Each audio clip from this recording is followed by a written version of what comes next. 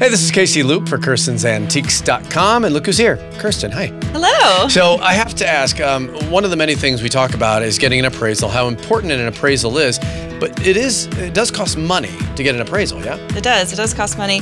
And that's something that we try to educate the public on, and that I think is so important because it's not discussed in media. A lot of these big shows that we see, they're really fun to watch, but they're not realistic in terms of showing the general public about what goes on in an appraisal. That's so true. They'll plop something down in front of somebody and say, hey, what is this worth? And then in 5 seconds they go, that's worth $49,000. You're like, Yeah. wow. So what didn't we see? Yeah, I mean, it makes for good TV, but what you're not seeing is the research involved. You're not seeing the expertise, the writing. An appraisal sometimes can be 22 plus pages long. It's an actual document that can be held up in a court of law.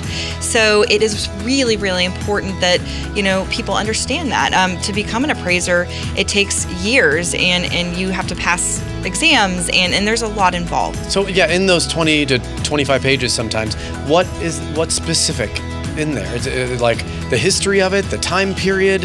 There's a lot, yeah. Obviously. Yeah, I mean, so it involves history, and involves you have this thing where you have to compare. You do a comparative analysis of other objects that are exactly similar, and you also have to do. You look at the quality of the object and the characteristics of value is what we call that. And anyway, there's a lot in there, but it's to make sure and to ensure that we do our absolute best at making sure that we're giving you an accurate appraisal, because our name's on the line. It's very important that we do that. And it's a legal document, and this is definitely something that you want to do, because there's an example of the guy that had the cigar lighter. Okay, yeah. So there's a gentleman that came to us. He had this. He didn't know what it was, so it looks kind of evil. And his wife wouldn't let him bring it home, and it was sitting in his office for over a decade. And so we did an appraisal on it, and come to find out, it was an old gentleman's lighter, and it ended up being worth around $4,000. And and he had no idea what it was, or what the history of it was, and it was a very cool thing, and that happens all the time.